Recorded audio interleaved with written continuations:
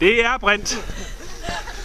En proton i midten, og en elektron lige derud til en elektronlys, kan I se. Og nu kommer den ud i en bane længere omkring. Ja, nu er den exciteret. Og så går den ind i en bane tættere på. Det her, det er nemlig brintdansen.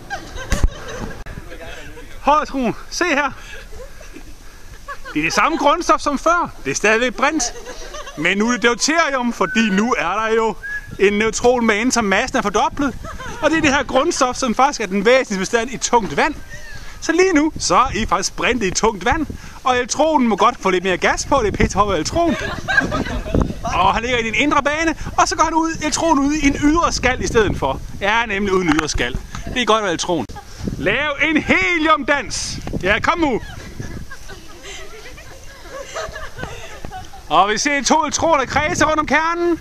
Og neutroner prøver at holde sammen, mens protoner prøver at frastøde hinanden.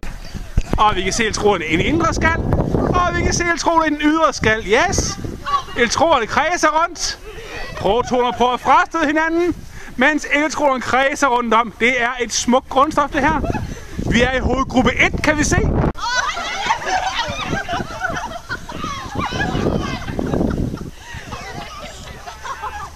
Ja, vi har elektronerne. Nej! Elektronerne i den ydre skal køre samme vej. Det går jo ikke. Sådan.